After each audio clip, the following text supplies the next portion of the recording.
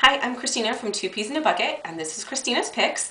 Today my picks are the Hocus Pocus collection from Pink Paisley, and I'm supposed to mention that they're one of our Halloween event sponsors. I did my job. Okay, so this is what I would consider a grown-up Halloween collection. This is the collection kit that I have here. And I'm just going to show you the different pieces that are in it. And most of the papers, or all of the papers, are available also just free, single sheet. This is the die cut one. Now, I've seen some really cool things done with this in the gallery where they've taken the inside out and used this frame for something other than Halloween, which I thought was really cool.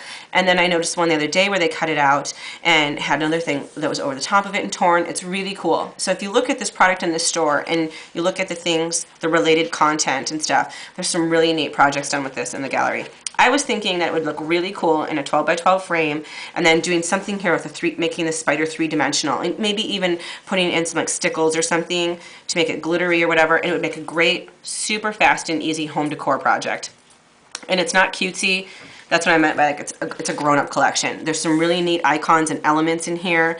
You know, all the different pieces that are on this pattern paper, swirls and dots and the net, and those are kind of gross, those flies.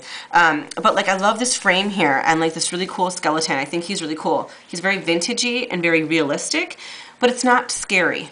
And that's what I like. And what I liked about this collection also are these pieces. And what I ended up doing was actually cutting these pieces out and using them in my layout. Like I just used his head, and I just ended up using pieces of this frame within my layout, just as parts and pieces, and I really liked it.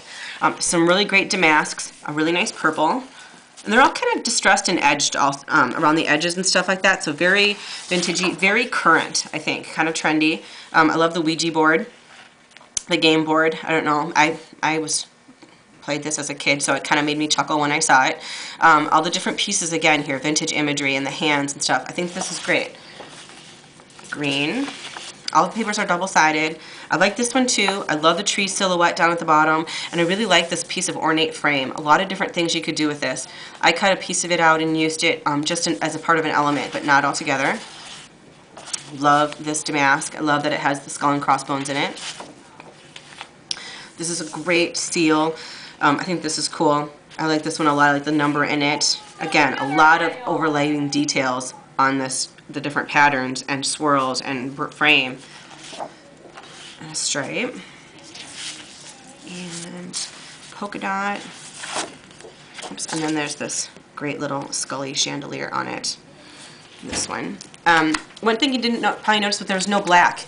There's no black in this collection, so when I did my layout, I ended up using a whole bunch of other blacks that I pulled from my scrap bin. But this is a letter sticker. It's only available in the collection kit. A nice cream. The purple has a little bit of texture on it. You can see I used a few of it on my own layout, a few pieces. And then the element stickers are also only available in the collection kit. Create a really nice banner, several borders. One thing to note on this one is that the stars actually are not connected. If you want them, you don't have to have them, and they create a really nice just open star border. All that kinds of different things. Little tickets, great elements, lots of fun. So that is all the different pieces, and those things come in the collection kit. It also comes in a 6x6, which actually I ended up using more on my layout than the other. This is the collection pack, so you get 3 of each of the designs. And what I liked is that they are smaller of the same thing. They're not double-sided, but so you have that element again, but it's just that much smaller, and I think that's really cool. I like that. I could see myself cutting that out and using that. Again, this one I think is great. Let me see. I used this one on my sheet because I really liked the design, but the whole, the big 12 by 12 was just too big to use on my layout. I think that might be it. Just all of them. So anyway, so that's the 6x6, and it's great. It coordinates really well with this really cool little album that they have. It has the printed cover and the back. It has some great overlaying textures and stuff, and then it has all these chipboard pages, and obviously these papers fit perfect. You just need to cut them down or do whatever you want to make yourself a really great little chipboard album. Really, I also saw some really cool things done with that in the gallery. These are the clear cards. I'll open these up, and I'm going to use a white so you can see what they look like, because they all have a little bit of foil on them, and they're each one of them has a little different color on it. This one actually is kind of black or gold, I think. And you can see that there's a texture also printed on it. This one is blue and bronze. There's that great skeleton guy again. All different kinds of designs and elements on these.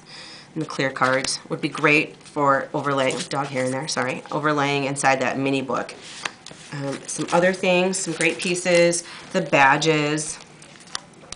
This is a adornment, actually, one great big piece. It's kind of cool, it'd be really neat on the cover of a mini book.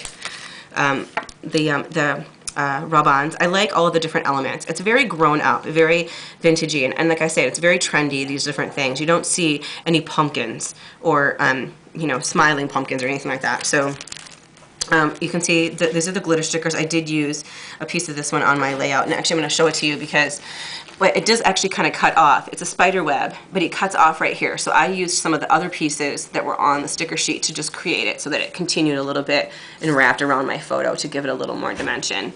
You can see, I'm just going to show you really quick, this is that big huge 12 by 12 cutout sheet, and I just used a part of it right here just to create a simple border. I don't know, I just wanted to just use part of it, but not the whole piece.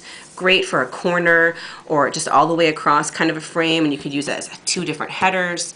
And here's just that piece right here that I was telling you about and used in the thing. And then these, actually, those little tabs come from the great little flip notes book. I think this is cute too. A lot of the same elements inside here that you saw on the pattern papers. It's just repeated over and over. I love this. I love that it has the black and white newspaper type corners. Same elements. There that guy is again. And so what I did is I just cut some of the pieces out and tore some of the things and used some of the strips on my layout. Some additional pieces are the canvas borders. Really nice. I've seen some people use these and ink the edges. You could mist them, fray them, all kinds of things. Letter stickers. The tinsel ribbon. And then I just pulled a couple other letter stickers from around. Actually, this is the black that I used. It's an Urban Prairie Kettle Basic Gray. I always love their solids. So if you're looking for a great black, other than a cardstock, we have this great black solid. I just pulled a whole bunch of different letter stickers. I used a bunch from my stash. The Shindig from Doodlebug to give it a little bit of glitter. This one's from American Crafts. Just some basic orange ones. I just grabbed a bunch of orange different things from around my collection and from our store. The Echo Park has this really great little orange one to use and this really nice black gothic looking alphabet. Even just some chipboard stickers. All different kinds of oranges out there actually in the store that you could pull together. I like to use tone on tone for my titles and use a lot of different oranges.